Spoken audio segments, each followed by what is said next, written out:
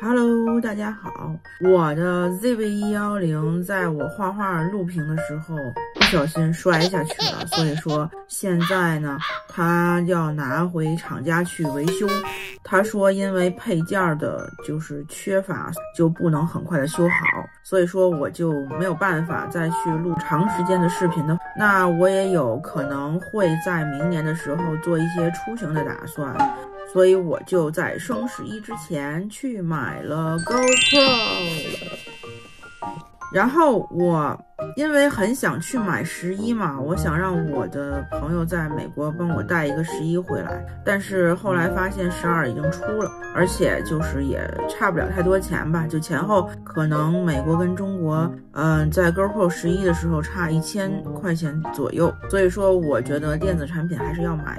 新一点的会更好，所以就买了 GoPro 12。那么今天就来给大家简单的做一个开箱。那我买这个 GoPro 除了它的机器之外呢，还有3个赠品，然后我们来分别看一下它都是什么东西。第一个呢，就是一个高速文件的一个加速的 USB， 可能是一个转换器，去转换到电脑或者 iPad 或者其他的地方里给你赠的啊。然后这个它上面写的是一个可以清洁你眼镜啊，类似于玻璃的什么一些镜头啊、单反啊，一个清洁的东西。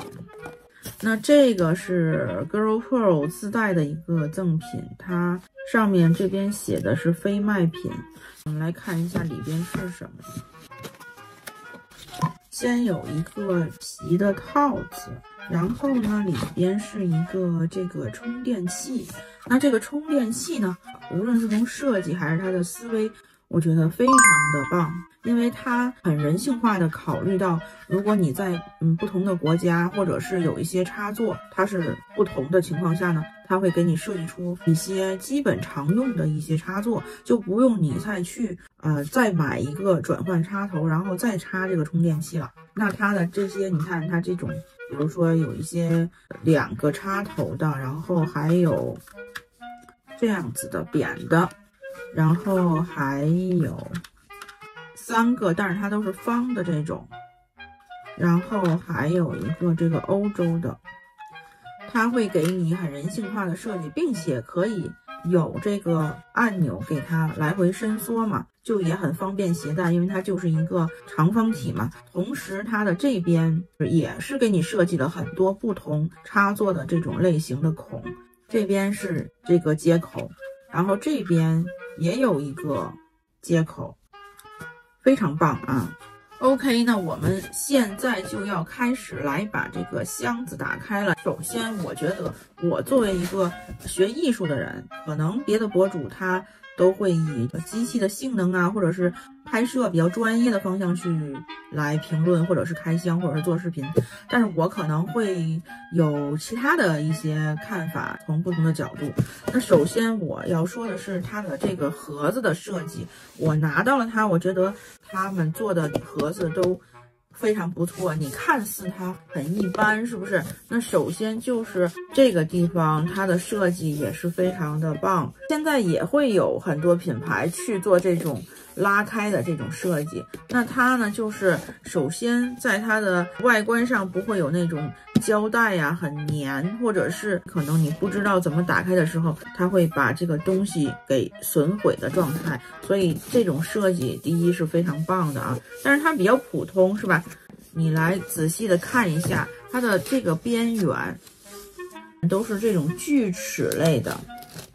你看我怎么去摸它，它都不会拉到手。就是你有很多情况下，无论是纸还是指甲还是纸壳，就是有一些东西它很容易会伤到手。本人接收的时候，如果你这个纸壳特别尖锐，很有意外的情况下，你会划到手，把手划得很痛。我是经常手会受伤的人，所以说我就很注意这个问题。所以说它的这个设计也是非常非常人性化的，但是可能大部分人他都不会注意到这个问题。然后它的纸壳质量非常好，不是那种黄色指甲然后软软的那种，它这个2层指甲中间有这个孔的这个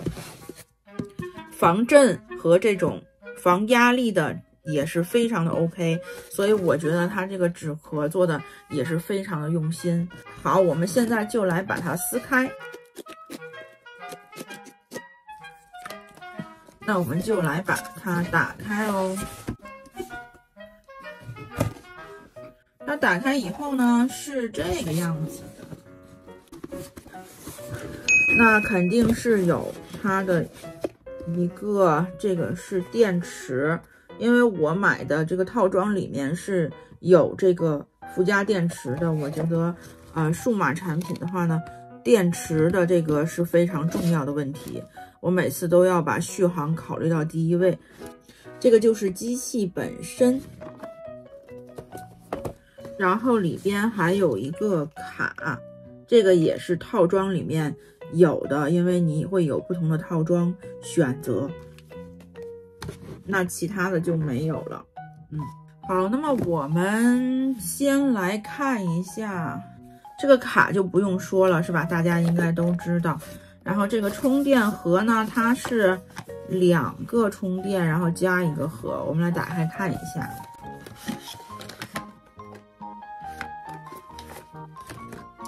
OK， 它比我想象中的要小很多。这个是它的说明书，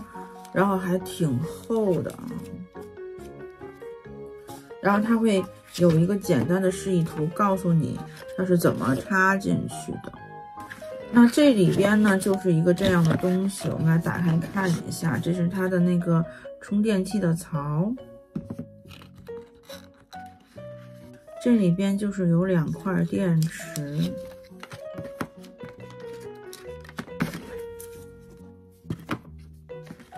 然后还有一个充电线，这个地方有这个孔的这个地方呢，给它放在下边，这样子，然后再加上它的这个线，就可以充电。然后你携带的时候出门就有更多的电池，这是一个很不错的东西啊。也是非常小巧，因为它盒子看着很大，我以为它也会很大的那种，但是后来打开以后看它还是很小的啊，很不错。OK， 那我们再来看一下我们最主要的东西，就是这个机器，它也是有防伪标志的啊，都是有防伪标志的。同样的呢，它有设计的撕开的这个开口。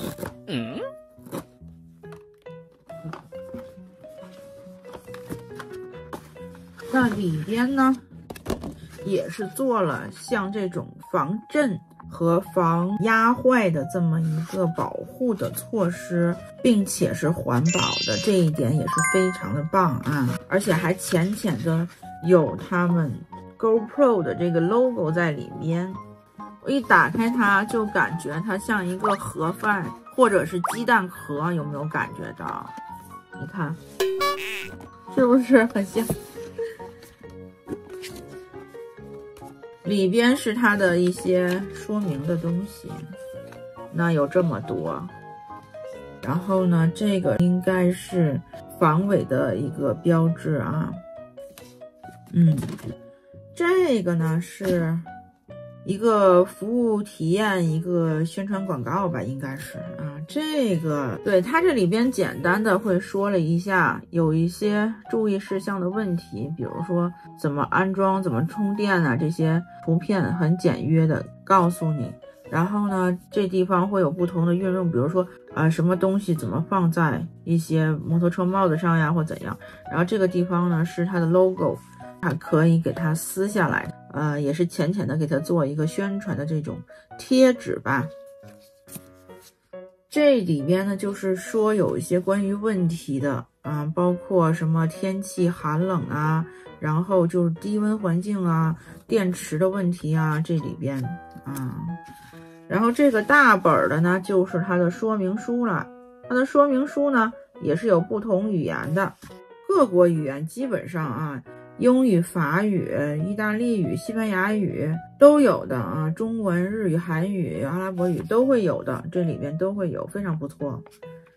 我之后要给它好好的去阅读，因为我也是第一次买 GoPro， 我并不是一个数码博主所以说我是因为用所以才买的。OK， 那么现在呢，它的机器就呈现在我们眼前了。那它也是有这个充电器，然后呢，这个是它的一个，刚才说是放摩托车帽子上还是哪里的啊？然后这个是一个衔接的这么一个螺丝的这么一个配件，然后这里面同样还有一块电池，那就我可以不用去考虑续航问题啊，因为我个人觉得会有一些第三方的一些电池，那么我有一些担心它会出现问题，影响到机器本身。其实我买这个数码照相机也好呀，或者是其他的产品也好，如果你在买一些其他的配件，就比如说伸缩杆啊，或者是游泳类的，就是那种壳子呀，都是 OK 的。但是电池，我个人觉得是非常主要的问题，并且呢，能买原装的或者是能买官方的就买官方，包括数据线，它有很多东西它就会伤到机器本身的啊。现在我们来看一下它的这个机器，同样是有一个纸的外包装，然后它的后边呢就会有一行文字，你的机器必须要在更新之后才可以使用。然后我们先把它打开，它的前面的这个镜头，然后呢它上边的这个，然后就是它的后边这个地方呢，就是从这里边，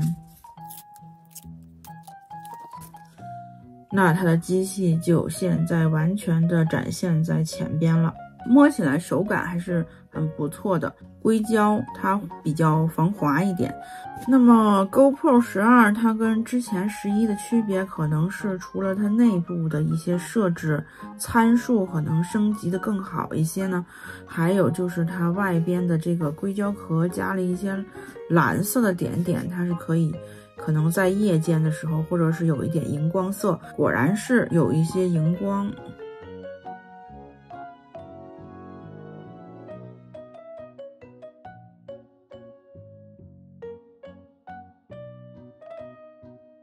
为了不要重蹈覆辙我的索尼 ZV-10的这个事故呢，所以我之后也会给它贴上这种类似于钢化膜呀，或者是保护壳呀。那我们要先来给它升个级。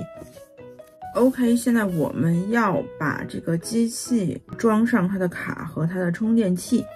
那我们先要把这个卡给它打开，卡拿出来。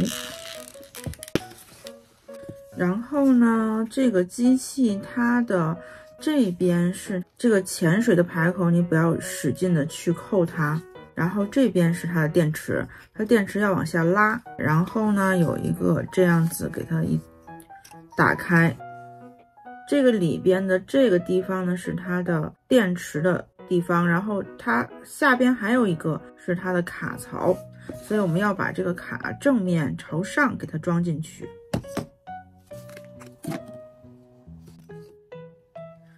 对，你这样给它装进去，然后呢，你轻轻的要按它一下，它就可以插在这个缝里边了。然后我们要把这个原装电池给它放进去，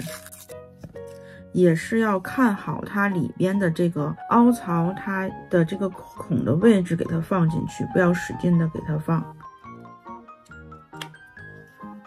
这样子就放好了，然后我们就要拿出刚才的充电线和这个充电器。我的这个插座里面是有 USB 的，但是因为它第一次充嘛，所以我们还是可以再试用一下它赠的这个充电的插座。找到这个，这样呢，我们就连接机器和充电的这个，然后它的这个地方再和充电器给它插一下。前边跟后边都有一个红色的点，你看后边也有一个，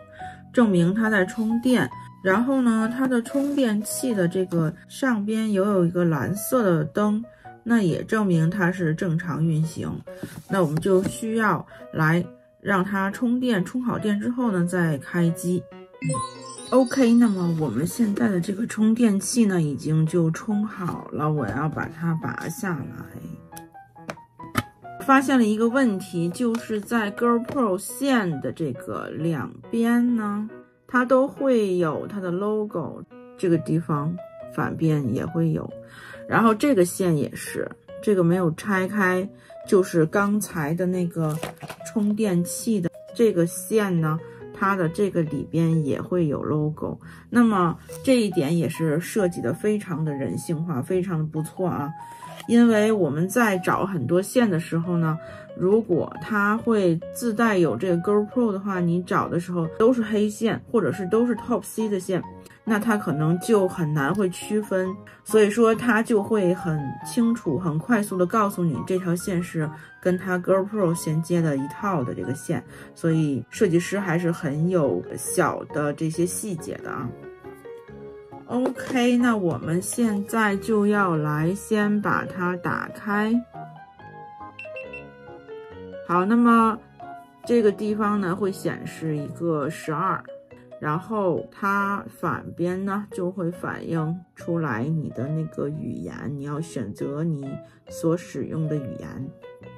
那我会选择简体中文。然后它会有这个提示，然后要点同意，然后它又出来一个东西，然后我就要打开。OK， 那么就已经开始要连接它的这个 app， 就是我在我的手机里已经下载好了。如果你是苹果手机的话呢，你就要下载这个 app 出来，就是这个 app。它要有一个设置 GoPro 的这么一个东西，然后要连接你的蓝牙，你就可以这样再连接相机，它会有一个配对。OK， 然后要为你 GoPro 的这个来命名的话呢，你可以自己再写一个名称。OK， 然后是正在连接，连接已成功，那么就要有一个下载的这个过程。好了，然后我们就要点继续。它就会出来有一些更新的东西，然后接受并继续，就要有一个等待。你要注意的是，你的 GoPro 的这个相机的电池呢，一定不要低于20%，如果这样的话，中途断掉就应该会非常麻烦。那你看这里边，这个地方 GoPro 就会在显示更新中，前边也显示更新中。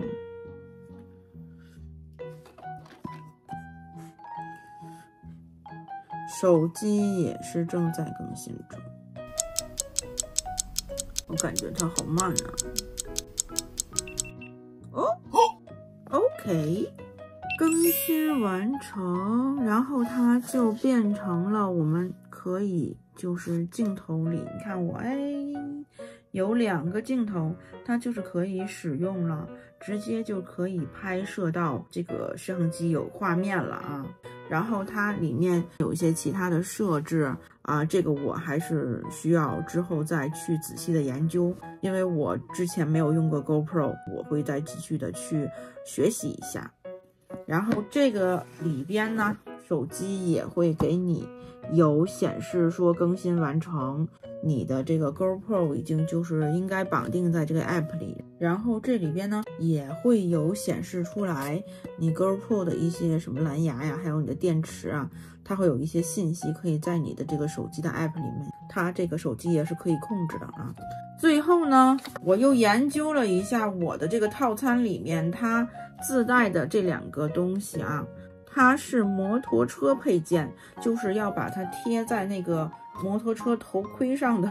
然后可以有那个 GoPro 可以录制的。当然我觉得它这后面的这个胶是可以揭下来，然后它也可以贴到别的地方，因为摩托车的帽子它是圆的嘛，所以它有点弧度。它的使用方法呢，就是把这个它里面中间把它打开之后，它会出来一个卡子，那把这个地方呢给它插进去，你就会听到